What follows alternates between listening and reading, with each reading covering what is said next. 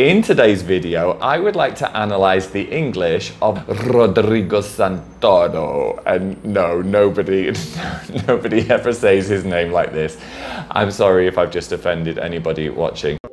So yeah, the title of my video is, does Rodrigo Santoro, does he speak English well? He does, of course he does. He lives in the USA, he has an international film career. So why am I making this video? Well, as an English teacher, the mistakes that I'm going to talk about today are mistakes that I hear all the time in my classes. And I think you guys could really benefit, you guys could really learn something just from watching somebody as established, somebody who has a really high degree of fluency, and somebody who maybe will make a mistake from time to time in English. Rodrigo Santoro was on a show called something like Late Night with, so this is interesting, I'm not American, but he was on an American show, and it's not James Corden, James Corden's British, it's called like Late Night with Seth, I think.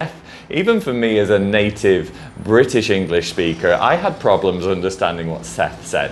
Seth said that for Rodrigo's role in the film 300, they had a lot of computer-generated imagery. And it's too bad, it's a shame that for Rodrigo, they didn't just use this for his hair. I think Rodrigo had to go to a waxing place. He was completely hairless, and he said, oh, it's too bad that they didn't use CGI.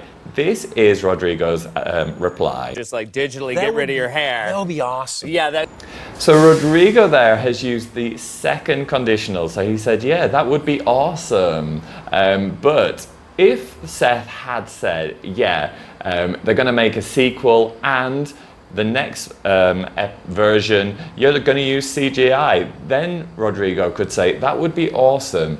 But because this event happened in the past, it's exclusive to the past, there is nothing Rodrigo can do to change the past. He's going to use the third conditional, the impossible past. So he would say, instead of that would be awesome, that would have been awesome. So this is a mistake I often correct with my students. It's not an easy tense to remember. If you are having problems with this conditional tense, so is Rodrigo. And this might make you feel a little bit better. It might comfort you to know that somebody as advanced as Rodrigo is making this mistake. But also just be careful, that would have been awesome.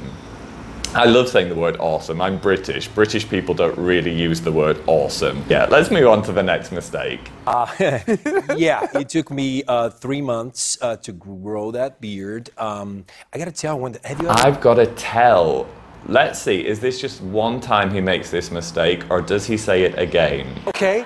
I tell one thing is... I tell one thing, yeah. So this mistake is so common, it's actually in my book, The Top 85 Mistakes Brazilians Make in English. Be careful when using the verb to tell, because you always need a subject, like a noun or a pronoun after. So there he could say, I will tell you something, or I will tell everybody something, but he just said, I tell something. So be careful, guys. And that has been my video today on Rodrigo Santoro. Don't forget to hit like and subscribe to my channel for more videos like this. Until next time, guys, speak to you soon.